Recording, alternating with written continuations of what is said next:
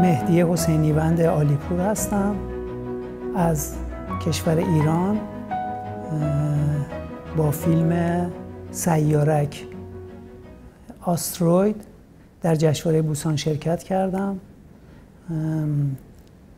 خیلی هم هیجان زدم از اینکه فیلمم توی این جشنواره هست و خوشحال هستم. اگر بخوام بیشتر راجع به خودم توضیح بدم، من ورودم به عرصه سینما حدوداً 35 سال پیش به سودای کارگردانی بود. یعنی علاقه شدیدی به فیلمسازی داشتم و وارد این حرفه شدم.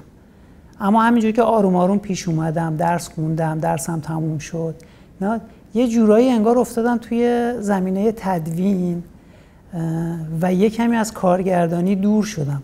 اما همیشه توی طول این 30 سالی که تدوین میکردم انگار یه مشقی میکردم برای کارگردانی و دوست داشتم سریعتر برگردم به سمت فضای کارگردانی. اگرچه یه مقدار دیر شد، ولی فکر میکنم حاصل اون 30 سال تدوین بیش از 50 فیلم سینمایی، 40-50 سریال تلویزیونی در واقع خیلی تمرین خوبی بود برای فیلم سازیم که یه جورایی با آستروید شروع شد.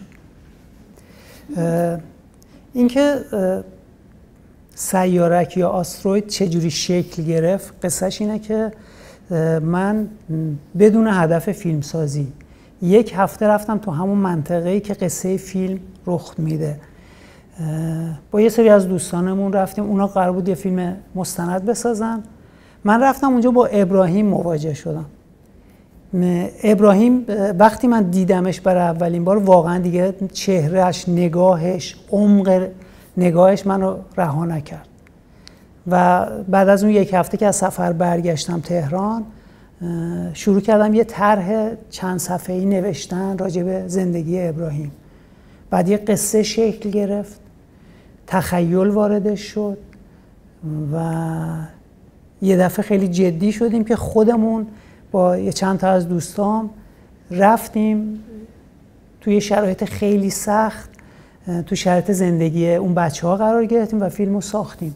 تمام تلاشم این بود که صادقانه اون چیزی که میبینم راجع به ابراهیم و زندگی دور و برش اونو روایت کنم و مخاطبم در واقع این صداقت رو بگیره، جذب کنه و یه سفر بکنه اونجا، تجربه کنه زندگی اونا رو و لذت ببره از این زندگی. بنابراین اینجوری بود که آستروید شکل گرفت.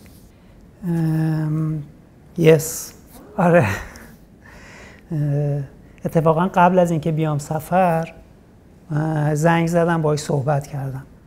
منتها ابراهیم موبایل نداره، شناسنامه نداره. آره، سعی میکنم با خانوادهش و خود ابراهیم ارتباطم رو حفظ کنم.